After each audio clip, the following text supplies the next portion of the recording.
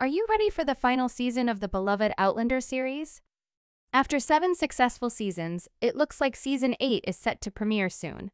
But what can we expect from the finale? The 8th and final season of Outlander is based on Diana Gabaldon's 9th book, and it will feature Claire and Jaime navigating through the American Revolutionary War. The couple will face further separation as family divisions come into play, and the fear of possible conspirators like Rob Cameron from Season 7 put a strain on the relationship. It looks like fans can expect a shorter season, as it has been revealed that Season 8 will have only 10 episodes instead of the usual 13.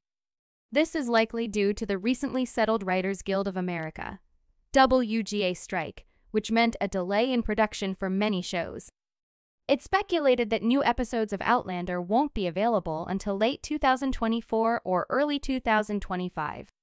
Updated about it, how many episodes would it have? Season 8 will only have 10 episodes overall in contrast to previous seasons. Unsurprisingly, this is a result of the WA's months-long strike, which forced many other shows to decide whether to reduce the number of episodes in order to maintain the highest quality possible at the conclusion of their run.